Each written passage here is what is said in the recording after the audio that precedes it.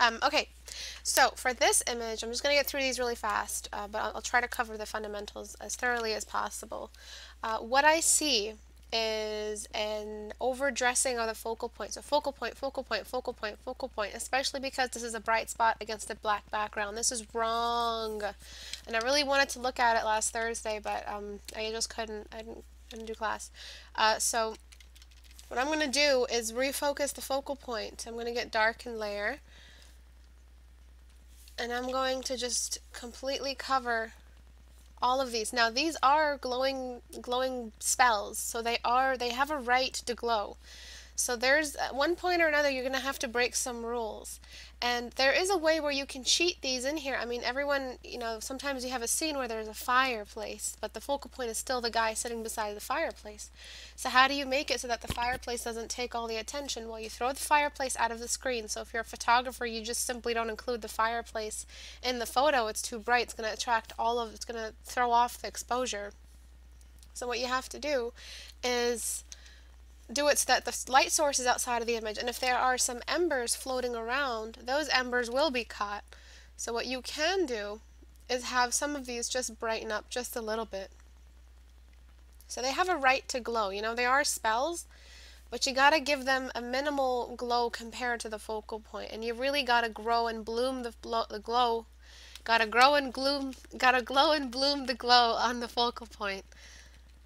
So the focal point is this mist right here, but do you see how intense it was before? I mean, she didn't even have a chance. She was fighting against 100 other, not 100, like 1, 2, 3, 4, 5, 6, 7, 8, 9, 10, 11, 12, like more than 10 focal points in the image, and that's what was really throwing off the light source as well in the light source environment.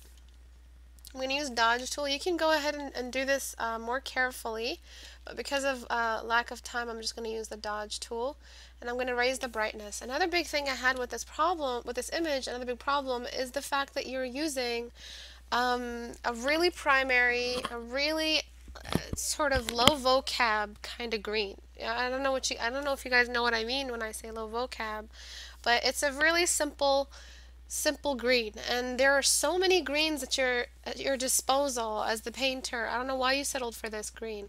You can have a blue green where it's a little bit more, it's easier to match things with. Green is a very, very difficult color to match, especially if you have its warm version. You have a very earthy green for stuff that's supposed to be glowing and spell-like. You don't do that. What you do is you find a combination of blues and green. So what I'm going to do is get blue-green and place it in the hottest part of each green. So wherever it's most hot or wherever the glow is really happening, that's where I'm going to throw that. It's still going to look green, trust me, believe me, it's still going to look green. It's just not going to be so green it looks like moss or mud or a swamp. And since this is a spell, this is a chemical reaction or something is happening on the material level. So where it's going to lead to is an off green, a more chemical green. If you've ever seen like a flame from a Bunsen burner is that what it's called, a Bunsen burner? When you put chemicals into the burner and then it change colors. Like if you've ever seen the green reaction, I forget which chemical causes that, but it's not pure green, it's like a blue green. It's like a really science-y kind of green. So what I'm going to do is introduce the blues, a different temperature for the green, a different attitude for the green, so that we have more variety and less of a monotonous or a monochrome kind of atmosphere. So after I do that, I also want to introduce another color. So this blue, I'm going to be introducing it into the background as well. And I'm going to be just adding some of that blue. I'm going to kind of just push. Remember, you have to stay in the range. So this is the wash. The wash has become a green, and it's a blue-green.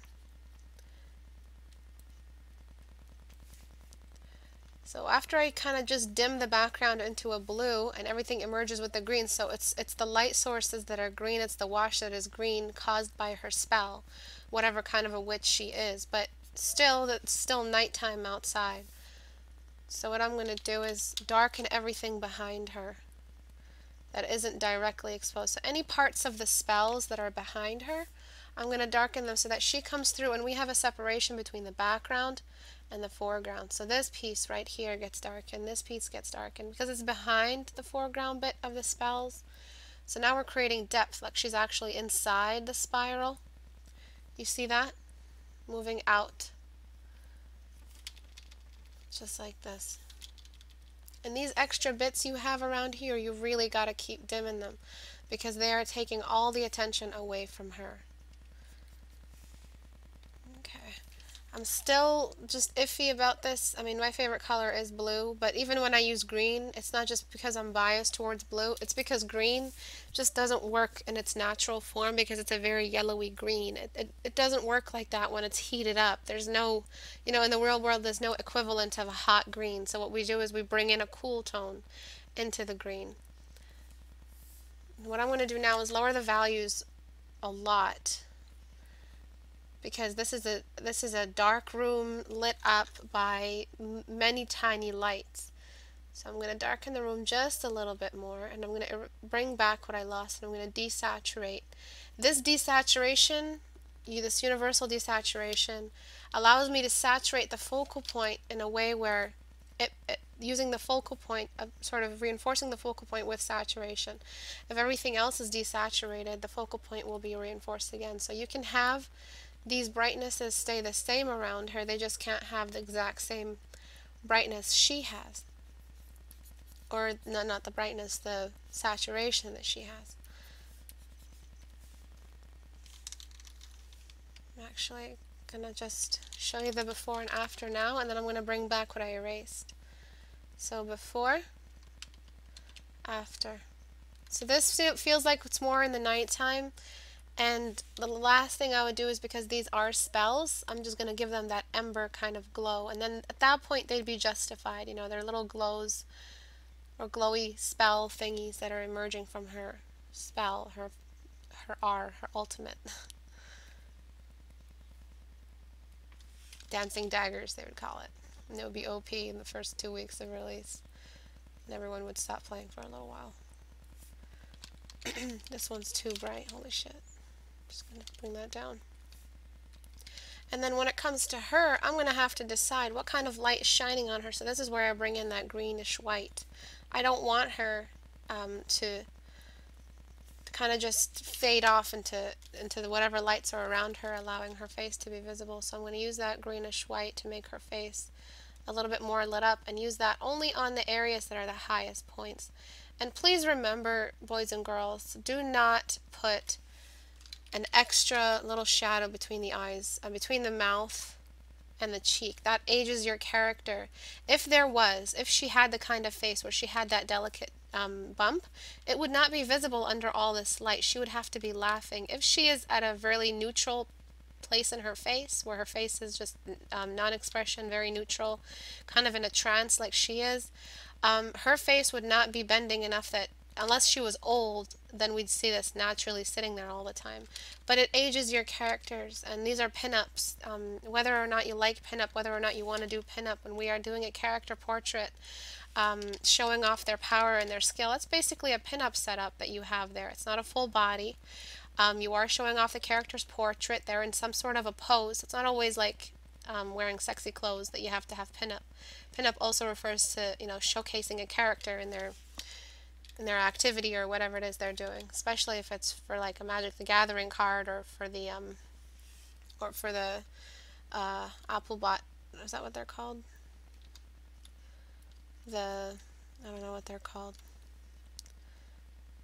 Those cards with the sexy ladies in them. Those are pinup, like, you know, sexy pinups, but it doesn't always have to be. And at this point, because the light is coming from her eyes, we really have to bring in some of that light reflecting on her eyes. So, on her bone structure. So we're going to have to bring some of that in there, some of that on the side of her nose. And then now if we compare, sorry, I'll zoom in. Now if we compare the before and after, do you see that extra bit that was making her face look very manly and very old? I just took that out. And I darkened it toward a blue. Before, you had everything competing for that focal point. You really have to decide what you want. And now you have a nice, beautiful plate. You can go all the way up to white, to no man's land. You can break that rule if you're breaking it consistently throughout. What I would do is I would go nuts. Everywhere on her person in this centralized focal point area, I would start peaking the highlights and really dipping the shadows. Probably need to cast shadows as well. So you probably need some cast shadows here. I'd put one on the neck, some cast shadows on the side here from her hair onto objects from both sides. Maybe there's two lights on her. This casting a shadow on that. So you are working on a masterpiece, and this is what happens when we work on masterpieces without perfecting our knowledge of thoroughly investigating what it means to have a cast shadow in an image, what it means to understand the light source, what kind of colors, what kind of greens we're using. And it's okay. I'm not saying never try a full illustration. Try it just so that you can diagnose what you don't yet know. I think that's the best thing to do, is that using the masterpiece as a means to understanding what your limitations are currently. But don't use it as, expecting yourself to get hired by Blizzard because of this masterpiece. This masterpiece is not going to get you hired by Blizzard just yet. There's a lot of stuff you're going to have to perfect and be familiar with in your rendering in order to really get to that level. So even now, this green, I don't know, maybe because I just don't like green. I love blue. Blue is just fucking rock on color. I paint everything with blue. But I would probably work somewhere here where she is still green, but we still have like a balance. Or before it was just green, now it's blue and green.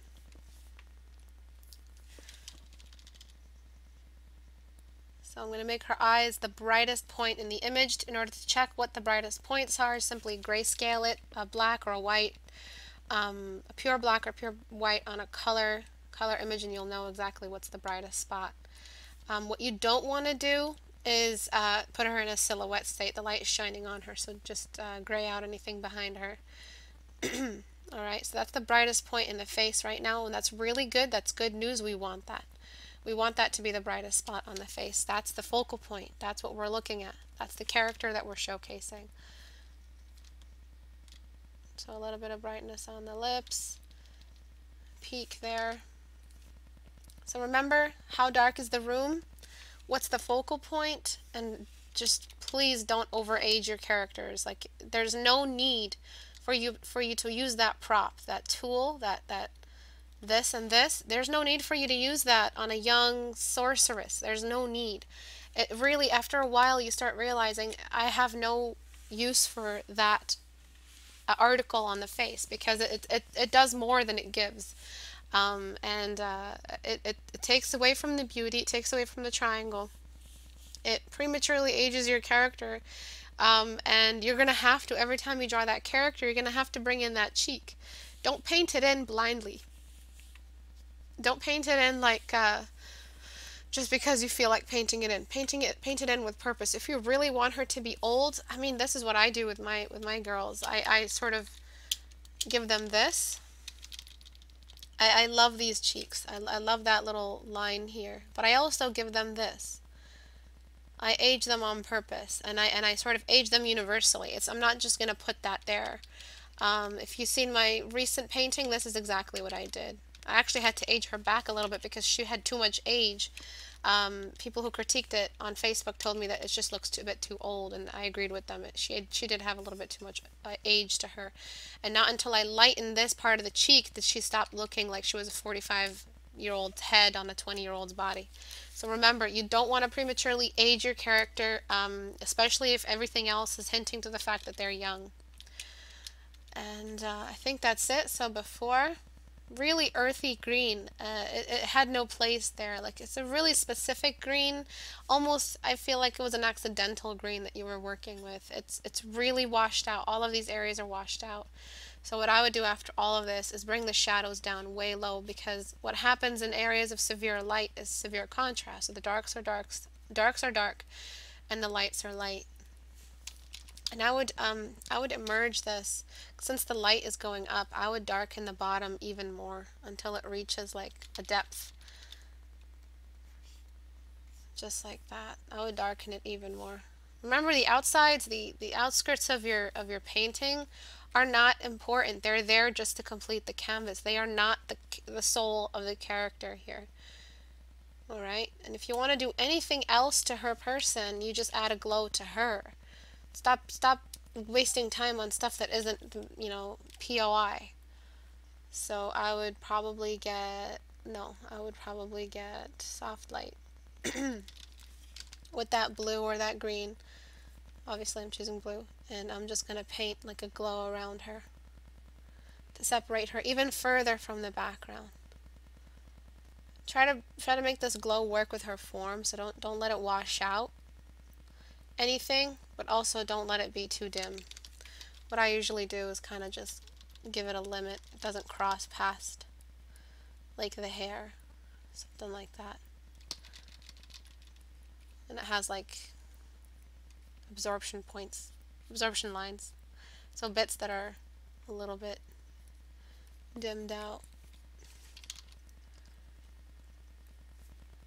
So just a couple of, you know, a little bit of a glow will really separate her from the background. You can go ahead and make that any color you want. I recommend like a green blue. Okay. So again, don't make it a washy color. So very washed out, brightness everywhere, face is a little bit aged, focal point isn't focused after we've kind of just refocused everything. You want to go back to pure green, go ahead, but it's really mossy green. It's like she's fighting in like a sandstorm in a swamp. It doesn't feel like the pure color, like the pure version of that color in its hottest form, in a spell state. So I would change it to this if I were you. Okay, so getting rid of that. Now for this piece. I'm going to look at this for one reason, and it's that we forget to darken the background. The room that we are in decides what kind of light source, really the light source decides how bright the room is around us. So when you're painting on a grayscale, don't just, you fail me, magic wand, you fail me.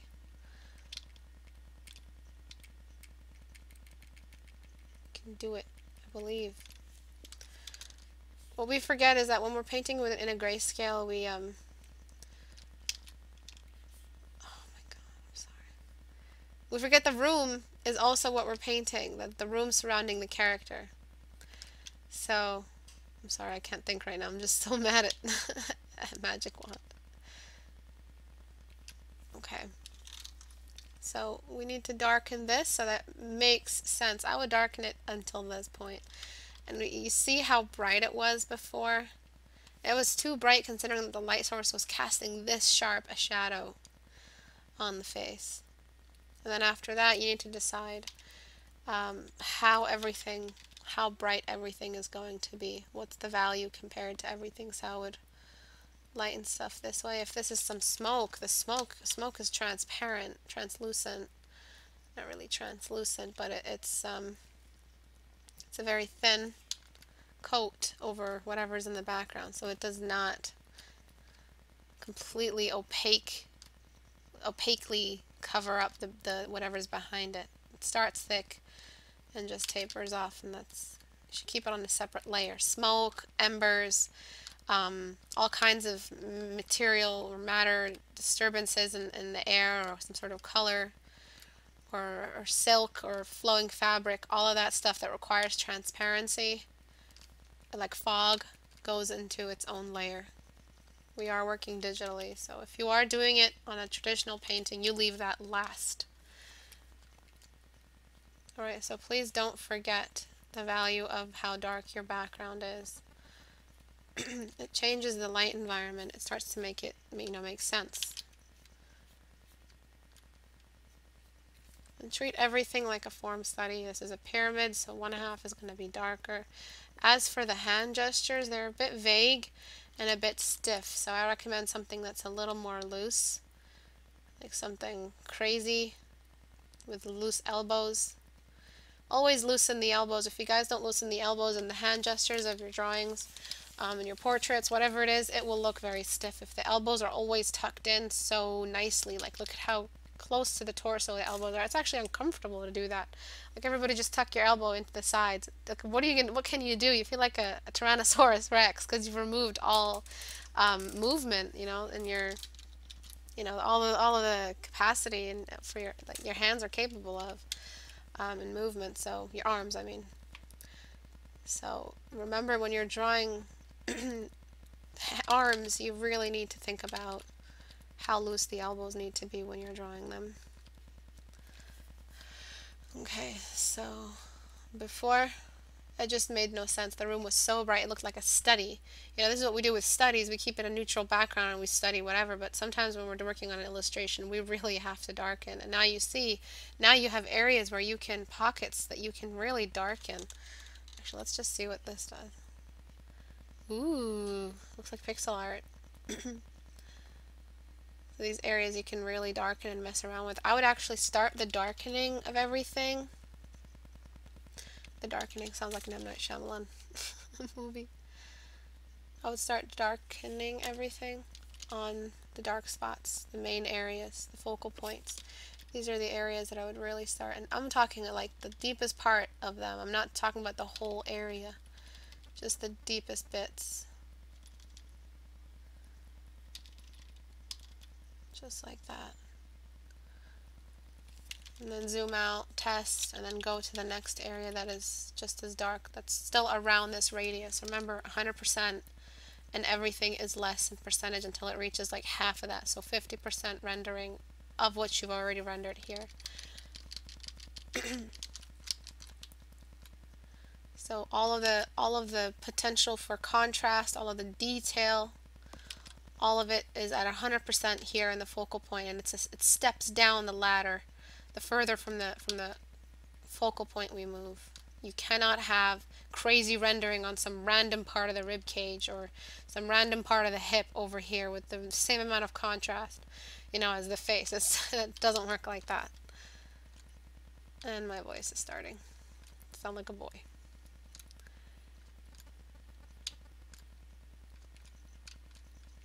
Okay. I recommend, this is a very, like a plain looking shroud or a cloak. I recommend something a little bit more intricate. All you really have is the skull, so I recommend some beautiful kind of studies for fabric, just around here. Maybe old and raggedy and caught in an inner wind. That way you'll have a little bit more for your audience to look at. It's a cool concept. It's really cool. These kinds of things never fail, you know. It's dark, it's got a skull, it's got a cloak, and it's a dark room. It's cool to look at. It looks like a card from some sort of, you know, fantasy world or something, like death or, I don't know, resurrection or some shit. Or a tarot card. And then you can really mess around with the symmetry, sort of like a holy kind of symmetry kind of setting. Okay, so that's what I recommend, really darkening the room up. I'm going to take away the stuff I added. Okay, big fat arrows before, after. Alright, please remember how dark the room is. It needs to be as dark as you're saying it is. It adds drama. Here, this is a 14-day challenge, I think, but I wanted to cover something. This is beautifully drawn. I'm not going to talk about any of the other issues I see. I'm just going to talk about this one specific issue, and it's sort of a nod to what I talked about earlier with the cheekbones. If you don't end up adding this, and you want to connect the highlights, you connect the highlights on an angle. So this whole lip area seems like it's really dented in. What we have to do is build up the high point of the cheeks. So I'm shrinking my brush as I do this. I'll show you in a second what that did to the anatomy. Just have to make sure I'm just darkening where it needs to be. Okay, so it might not be done. So I always hear that response, it wasn't finished. But still, if you're rendering at the eyelash level, you miss this core light. So please remember that half the face is always going to be in a beard, like a darkened, there's a half that's darkened, the inner side here gets darkened, and then the upper side at the top, right along here, is all light that travels. So you had it right, you had that on switch properly. Alright, so let's look at the before.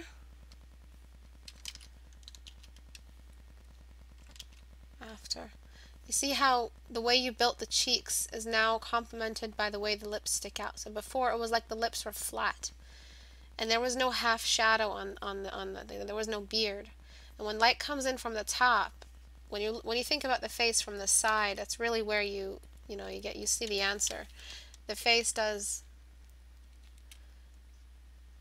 the nose and then the mouth. So we see that the mouth in different kinds of faces is different. Sometimes the mouth is more than the forehead, sometimes the forehead is more than the mouth, something like that.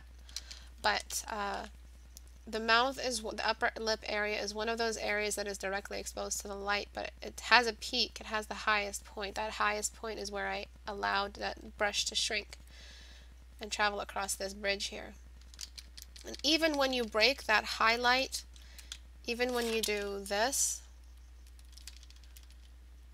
you still have to keep that highlight there because the lips stick out. The lips just stick out like a snout or like a fish lip. They stick out on their own. And just look at a face from the side and you'll see that sometimes we miss these essential little bits that change the geography of the face. Now it felt like her mouth was sinking in way deeper than, like, let's see the value here. The value here was shared almost in similar value to here, which is a real depression. The mouth is not that intensive a depression. It sticks out. It's one of the light spots. If this was, if we shown a light, well, the last couple areas that would be lit up, like if there was a single light, and we'd have those really, really long shadows, the lips would be one of those areas that would still be illuminated along with the nose and the forehead, if we had those really, really long shadows, those kinds of light the light that comes from above. The chin would have a little bit, the mouth would have a little bit, but the cheeks here, these are actual peaks in the face, so don't forget that when you're drawing. The last kind of bits to lose their form in a deeply dark room, those are the areas that are illuminated first. So the highest peaks. Okay, so let's kind of just stay in topic. This room right here is too dark, so again, people aren't really thinking about the room that they're drawing. What we really need to do is imagine it like the light is there revealing to me the face. How am I seeing this face if the room is so dark? That's the question you kind of ask yourself. This room here is too dark, and when we're not thinking about the room, mode, RGB. When we're not thinking about the room, we forget that face is illuminated because of the light that's so strong in the room that it's revealed such soft shadows. If it was a tiny little candle, if it was a dark room, let's search up a reference actually, so you guys can build up your visual library. If it was a dark room holding candle, we have really, really long, scary shadows. So this is not right. The candle isn't going to reveal this. This is another light coming in. There we go. These are the kinds of lights we get if the room was dark and there's a single candle or there's some sort of torch or a fireplace. We get long ass shadows, right? If it's a moderately, so grayscale portraits, if it's a dark, like this is pretty dark, but this background is actually really, really dark. It's not allowing a lot of light. But look at this one. This one's a pretty medium colored background, and we're having bright but not no man's land brightness on the face. It's really nicely exposed. This is the kind of lighting I always want you guys to work in. This is the same thing. It's a bright, light, soft shadows. There aren't severe, sharp shadows, especially if you're painting females. You don't want to have it so that the light source is unbelievably sharp, causing really, really sharp shadows. This is so cool. And her face right now is this bright because they've actually brought in an external pigment and allowed it to peak. They painted her face white. She has been painted. This is not her natural skin tone. Because the room is pretty dark, because they wanted these deep darks. If they had raised the brightness of the room even brighter, they would not get this amazing silhouette. So remember, the room plays a big part in how soft the shadows are. So this right here, the light is very distant from her face, but still, they're not that sharp. They're still pretty soft. And the light is distant at an angle, so we're seeing this kind of shadow, but it's not so much that it's flooded away the most important bits of her features. And if we're seeing this much of her feature, the room has to be pretty bright. So if you look at the background before, it was dark. I feel like half her face should have been in darkness. There should have been some sort of cast shadow on her nose. But now I don't really worry about that because the room is bright enough that it has diffused all the sharpness and the shadows. And all we need are just soft climbs. Like this. Sorry if my voice breaks. Let me see what everyone's saying. Could you express the relationship of the background to our study? It's not just gray, but a light source. No, it's not a light source. It's also affected by the light source. If the room has become so bright in the background, or if you're painting an object that has reached a certain kind of light color, that means the room must be affected as well. A light is massive. A light is the god of your image. It affects both the room within which your object exists and your object. You guys paint like this. You guys paint as if you have only 2 dimensions. You need to paint as if you have 3, as if there is an empty room within which this object hovers and is suspended. It means that there are walls all around that are also being illuminated. If you think like that, you'll never skip on secondary light source. You'll never skip on diffuse. You'll never skip the contrast ladder, because you'll know the distance between the object and the light, and its distance from the walls, and whatever is diffusing whatever. Alright, so yeah, it's a study. It's a great study, but please don't forget that the background plays a big role. So here you can get away with this because it feels like she has her own light source, because this is kind of sharp right around here. But the only thing I really wanted to cover here is that the eye, I could fix this whole beautiful painting just by doing this. I need to hide away that eye because that eye it's simply not visible. It will hide just like that behind the other one. Look at how deep this one is. Look at how much it has to travel before it reaches the high point of the side of the nose right here. But then this one is already sticking out all the way past this point. It has to travel. Like if there was an ant and the ant had to travel up, there's a long climb before it gets to the top of the nose. So it means the eyes are pretty far away.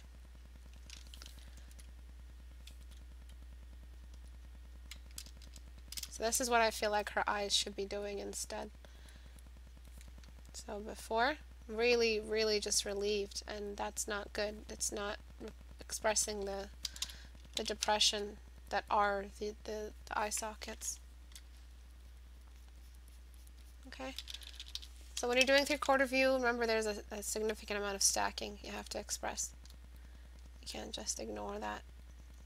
Don't paint eyes. Everyone repeat this back to me. Don't paint eyes in front view in a 3/4 view. Don't paint front view eyes in 3/4 view. It's never going to work. There is compression. And if you guys aren't compressing and stacking, you're not painting 3/4 view. Okay, for this one, the person was saying they saw something, but they didn't really know what it was. And it was kind of like an issue. It's really the symmetry line. Before, the eye was pretty far away from the nose symmetry line, so the vertical symmetry and the horizontal symmetry. The eye was pretty far away, and I'll show you in a second where it was. So we're flipping the canvas. And I'm just trying to match this.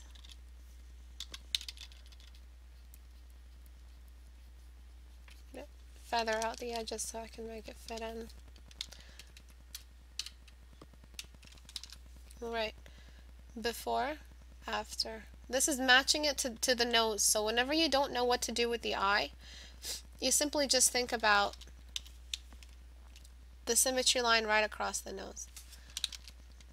That's what I'm seeing in my head right now that's guiding me around where to place this eye. So some of you might have to, practice a little bit before you see it just in your mind. So we can see how there's so many asymmetries here. The lip is completely outside of the symmetry. Not just outside of the symmetry, but it's tilted off the horizontal symmetry. Because your eyes are what guide the horizontal symmetry. They set up the sort of stage. So when your eyes are off, your lips are going to be off too. Everything is going to be off. The base of everything here was just a little bit off. This is a minor 3/4 view, so there needs to be some compression on one side, some compressing the other side. Oops. And I'm pushing it down, and then there needs to be a rotation so that this symmetry line I created with, like using it on the nose, I'm bringing everything back toward where it belongs. Why did I group this? Oops. Alright, so before on the lips, after.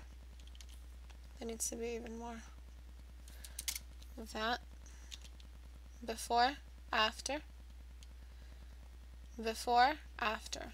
And if I merge both of these, before, after. So that's kind of what was causing the issues here. I'm going to make the lips as big as you made them before, so I can honor that choice you made. But when you don't think about symmetry, this is basically what happens. You paint something so well rendered, so beautiful, so delicately blended, and you lose and you lose points on little issues like this you could have fixed if you had just thought about, planned a little bit more. And just with a little bit more organization at the early stages of your painting. A couple of lines do the trick. So before, after. Right? Do you guys see that issue? You don't get away with this when you're working for AAA companies, let me tell you that. You guys have to get this stuff just like that. You cannot make these kinds of mistakes if you're planning on building your artistic career in the industry and you really want a strong portfolio. Issues like that, symmetry, tiny little issues like that that are never supposed to be, that aren't supposed to be issues that you have, these weaknesses, you're not going to be forgiven for them. You're going to be punished for them. So planning a little bit goes a long way for your portfolio, especially, and I know you're using this for your portfolio, I know you might use it, you might finish it, because look at how finished it is. It's so beautifully rendered. You would use it for a portfolio. You should. But not before you fix these tiny little issues that stick out like sore thumbs because they're so well rendered. They will show. If this was cartooning and it was like some sort of like really, really cartoony style that was based off cell shades, you wouldn't see this issue right away.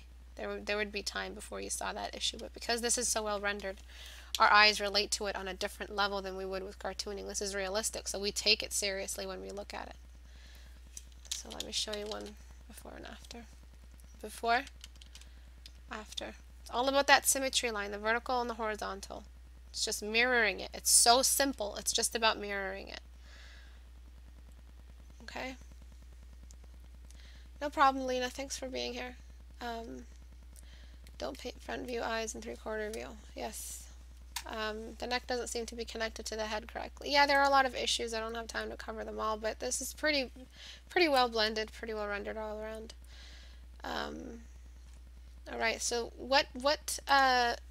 actually, never mind. I'll ask it at the end. Cancel. Flatten. This. So the way to never allow yourself to draw front view eyes on 3/4 view is just to remember that it's no longer symmetrical. So how can you possibly paint symmetrical eyes on an essentially asymmetrical rotation? It's a complete, you are not, one side is further away from you than the other side. You cannot paint symmetrical eyes on an asymmetrical setup. Write that back to me. three-quarter views are not symmetrical. All right, just remember that bit. One part is in the background and one part is in the foreground. It's not even on the same levels anymore. It's not even the same distance between the cheekbone on the left and the cheekbone on the right that is closest to you. It's a if you do more form studies, you would get that right away. It would click. It's not just about learning how to paint eyes in three-quarter view. It's about learning the geography, learning about the landscape, what's really happening. There's now a background. Front view, painting front view eyes is so easy because everything is the same distance away from you. This is 3 kilometers away, this is 3 kilometers away, and everything else is. When you have three-quarter view, now there's a background for the face. Now the face has a background and it's the same face. You know, that's called rotation. If you're having trouble rotating three-dimensional objects in your mind, you'll have trouble rendering three-dimensional objects in a three-dimensional space. It's that simple. One issue I wanted to talk about for this piece is the framing. Her cloak, and she's pretty much the most intricate piece in this entire painting, is completely cropped out, so we need to do something like that. And then again with the cheek, with this, it aged her. It was an unnatural age added to her. If we want her to look cute, we get rid of that. Alright, and we do. Trust me, we do want her to look cute. Look through all of the League of Legends splashes.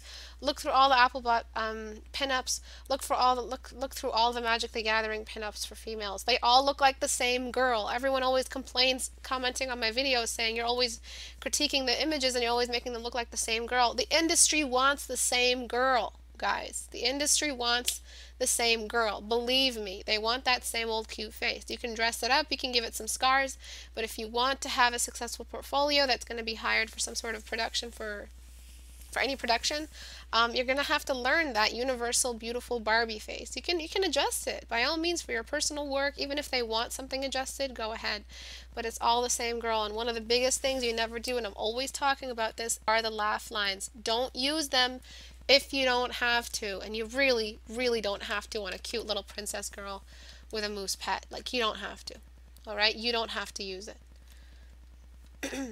I would just raise the value of the skin one more level, actually, and move the slider up to yellow, because the light source is so warm.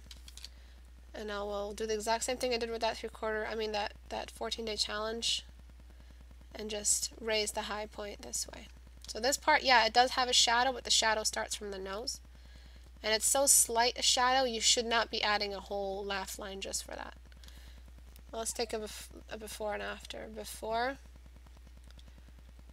just look at the face. Look how old it looked. And after, much younger. Okay? Actually, I'll do that a lot better so you can just see.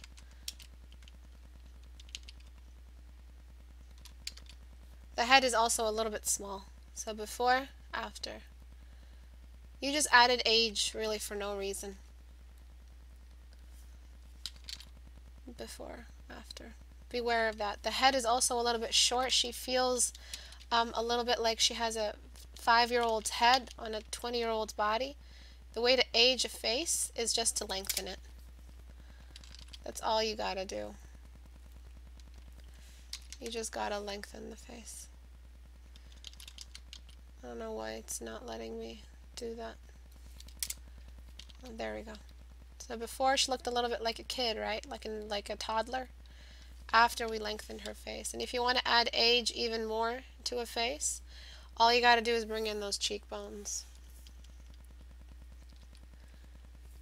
So you keep the bulge of the cheek. So babies have the bulge of the cheek right here. That's what makes them babies.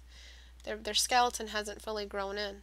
But with females that are fully grown, you want to keep the peak at the cheekbone right under the eye. That's the most delicate spot, where it's not too bulky, and then everything moves down toward the chin. And I'll show you the before and after, how much like a baby it looked, especially with those laugh lines, because babies have laugh lines. Okay, now she looks a little bit like she has less of a small head. And using the light source as actual color. So go in there, drop tool the light source, and use it on her face, because that's exactly what happens in real life. The actual light source color changes the color of the face itself.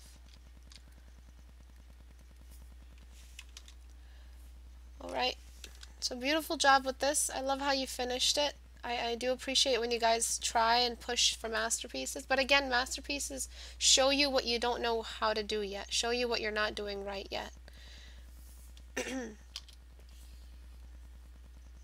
Something that, you know, stuff that you need a couple more weeks on just to wrap your head around it. Basic portraiture rules, basic room rules, but altogether the room is the beautiful color. It's perfect color.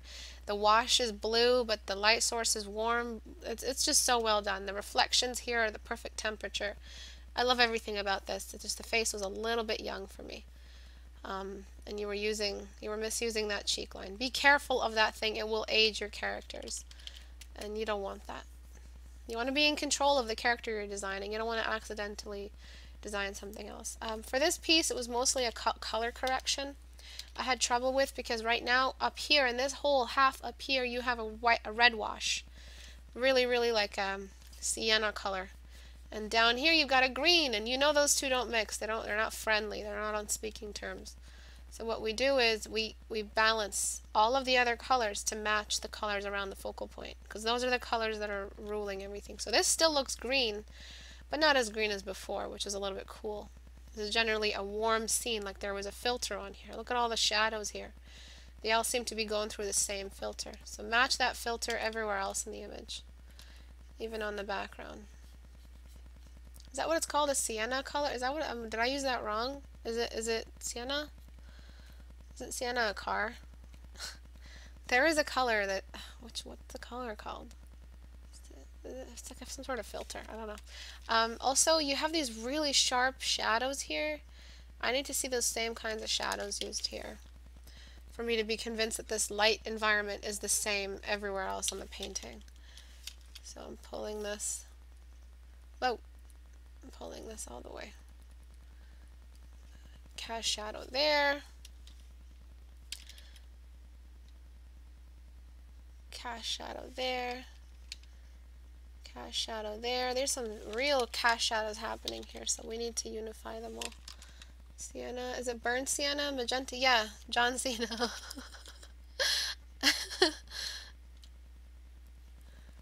Alright, so these cast shadows here are really gonna do it. Also, this is not a flat piece of paper, it's like fabric, so it's got three-dimensional shape to it, so it will have a side to it. This will have a side to it.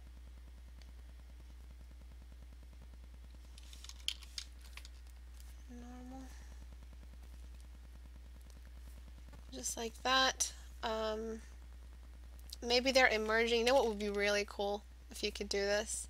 If they're emerging out of a shadow of a door, and what's happening is that their face is still under that shadow. Something like, okay, I fucked up. Let me fix it. Actually, the face would be relieved way earlier.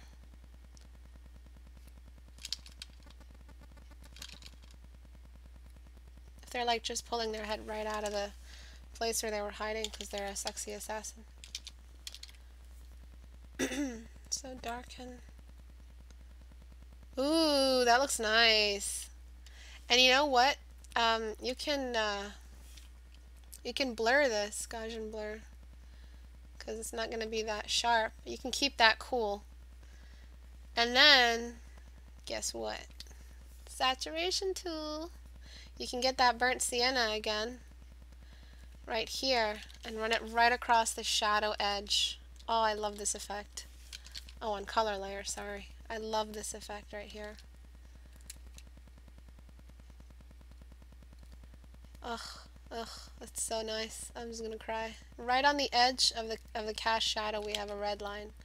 And this is just because the temperature is different, revealing different values on the fabric it's causing. Also, the sun does this. But look at that. I love how you accept your fuck-ups. I don't know what that means. And then down, and then finally, where the sun initially hits her face, that's where I would want to add in some crazy highlight right along the edge of her head, but only on the side of her face that's really being exposed. And then I would get a soft brush and create that bloom. Right along here. Now that is a yes, right?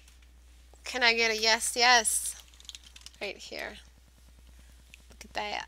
So before, you see what I was saying about those cools?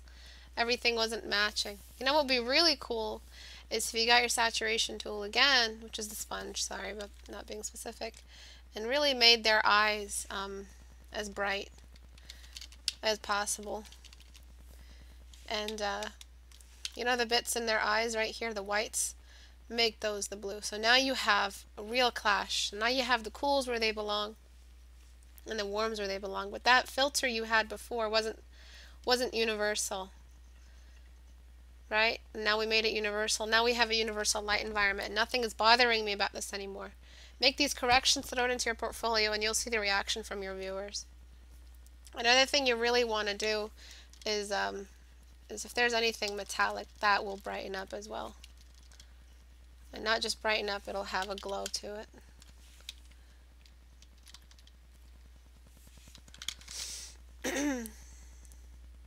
Oh, okay.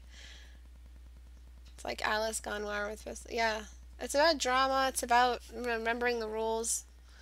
Remembering material. So this right here would be really cool if you just continued illuminating that. Because this is a material, so it's justified that it spikes into the no man's land. Right along here. And I would actually bring down the sepia on that. I would just keep it kind of silver, because that's the material it is.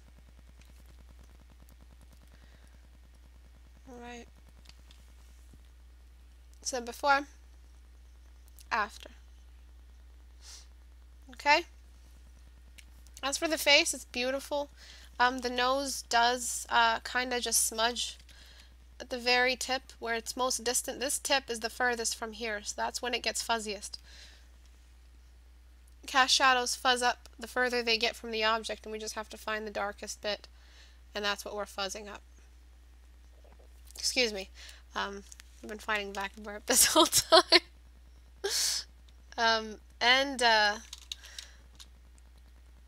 You know, don't forget your cast shadows. Those are like, they're just too delicious to forget. They are life. They are the meaning of life. That and poutine. Alright, you're casting shadows here. There's no reason why you shouldn't be casting them here. And we remember cast shadows on the face before we remember cast shadows anywhere else. Because we're like that. We draw faces symbolically. We memorize everything. We draw faces more than we draw anything else. But what study do I do to make me better at cast shadows? Form studies. Do one every day, God. Just do them every day. Just do it, man. You're gonna have to one day. One day you're gonna have to. So just start now. And remember, the shirt is white, so the cast shadow won't get that dark. It'll be white, because the shirt itself will diffuse the shadow as it happens. The side of the tie will get some light before it gets before it gets illuminated. Might get a little bit of extra because it's silk. And just the side right here will get the same amount. And then blur it away, of course, because it can't have the same sharpness as the face.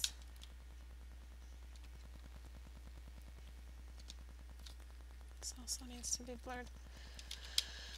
Actually, this travels down all the way.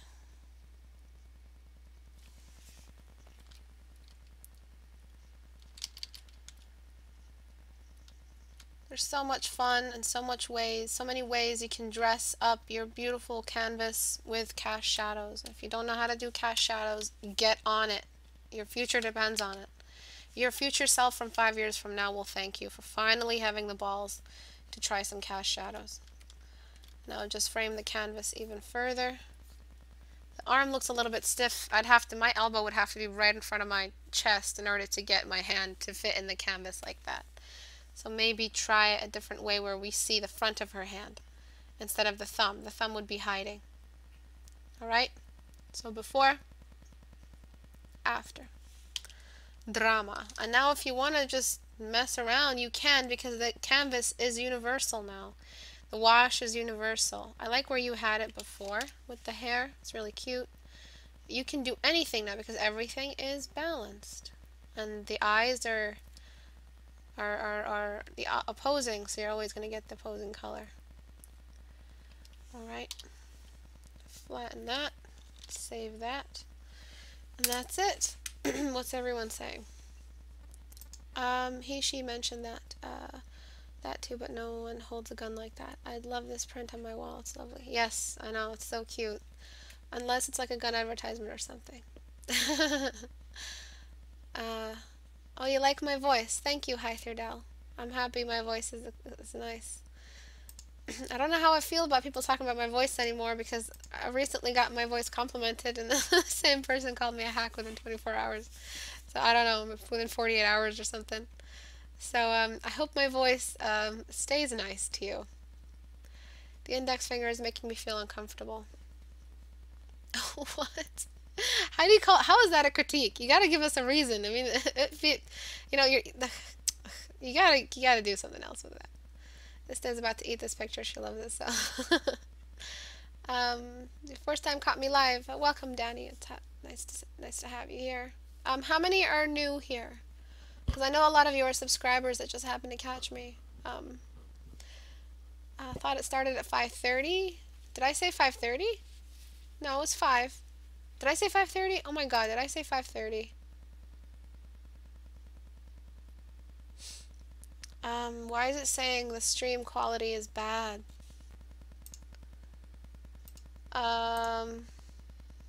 One second, I think someone's playing Resident Evil in my house.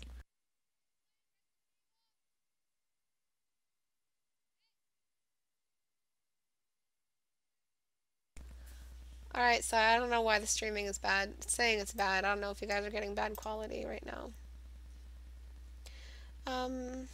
Let's see if anyone asked any questions. Always back to law. Yes. Any of the major, you know, places where they're really investing a lot of time into the art in games, those are the areas I'm going to bring up. And League of Legends, Riot, Wizards of the Coast, they spend a lot of money and a lot of time perfecting the art in their productions. And that's where we want to end up being. That's where we want to work. I don't personally want to work in a studio. It's too much stress. But yeah, for those who want to. Let's see what everyone is saying. Do you think changing the color would alter the effect of the painting? Absolutely not. It would enhance it. Darn it, daylight saving times. Oh yeah, daylight saving. Around the daggers should be more rounded. The ellipses around the daggers. This is for old stuff. Okay. It's good for me. Change the settings so it's okay. Yes, on the community too. Also, just realized the market clocks went back. What's on the community? Oh, I said at 5:30. I'm so sorry. It must have been a pre-made thing. I'm so sorry. That was my bad. I'm so sorry. Barry White? What about Barry White? It's picking at the tricking and not resting over it. Oh, that's why. Your voice is super cute when you're excited. Oh, thank you. Everyone likes my voice. Watch when I become like 30, like after I hit 30, my voice will start to deepen and get more like, you know, old lady voice. So, because of how much I talk. Like I talk every day for like 5 hours, 6 hours because of teaching. So, you know, my voice is going to blow out soon before anyone else's. Or maybe it'll strengthen. You know what? I don't know. How much time should be spent on a project? If it's a full, by the way, this is Q&A time, so you guys can ask me some questions. If it's a full illustration, you should be spending a lot of time on planning, and that should be like 3 hours or something. And then you should set up, you know, what you're going to render first. What's the stuff you want to get out of the way? I render the hard stuff first and leave all that crazy stuff for later. Or I'll plan the costume and then leave it for later, or plan the landscape or whatever it is I'm drawing.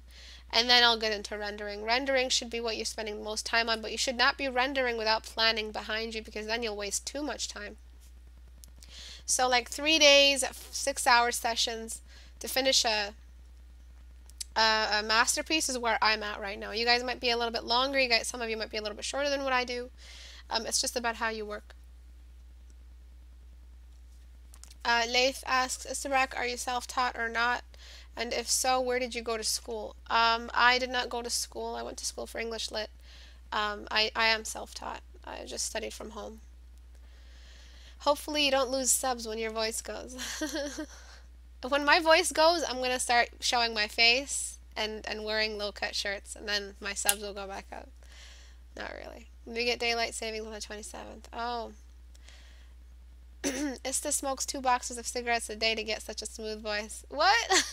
I don't smoke. How much room do AAA companies have for new members in the industry that's growing? Very little room, so I've heard. But there are companies that are not AAA, that are just below that are more than happy to hire growing artists, because there's a greater and greater demand for new and innovative art styles. That's the thing that's lacking in the industry: innovative art styles. You're either producing the same old shit, you're getting the old concepts and you're just adding to them, or you're stuck in the same style for your game. People want new art. People want something that looks new and fresh.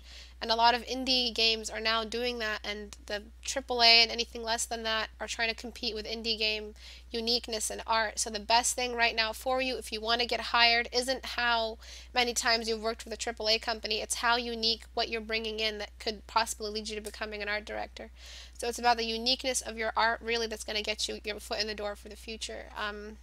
The comic book industry isn't going down anytime soon.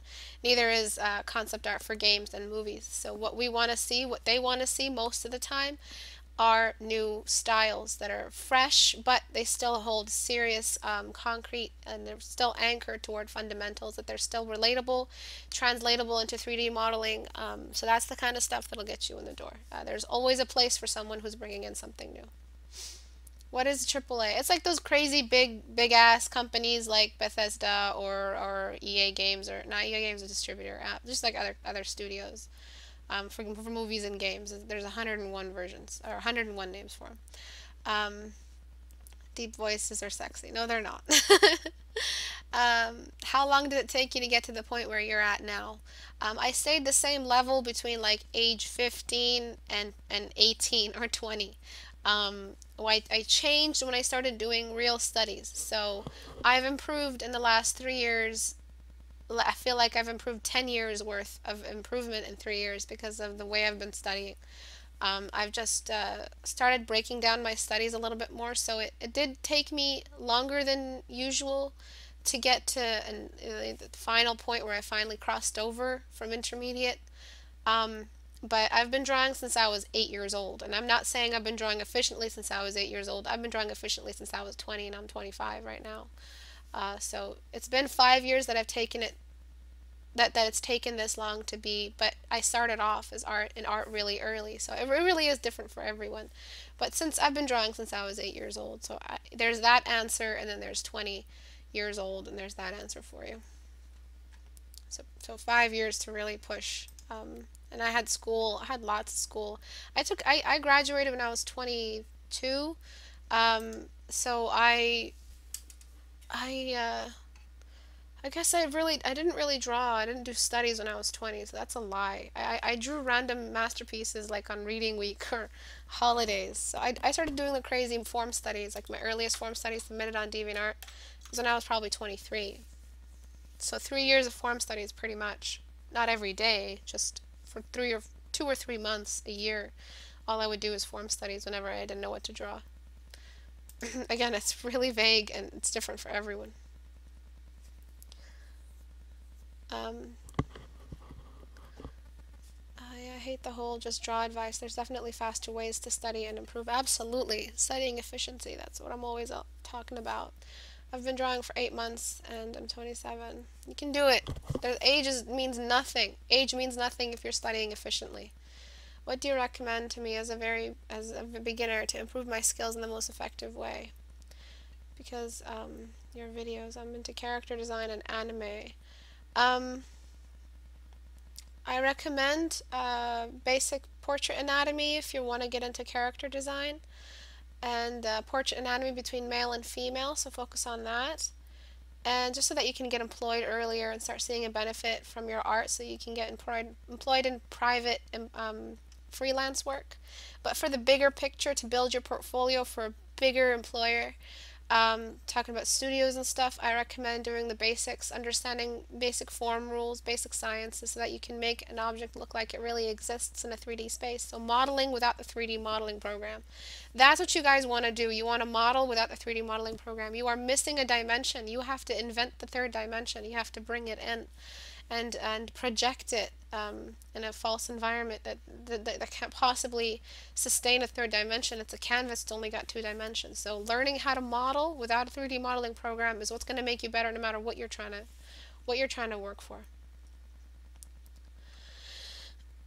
Can you see my older artwork? Yes, absolutely, but it's all stuck in my expansion drive that I still haven't managed to fix. I don't know how to fix it. It's a Seagate expansion drive with 1 TB or 300 gigabytes, I forget, but it blew up on me some years ago, or a year ago or so.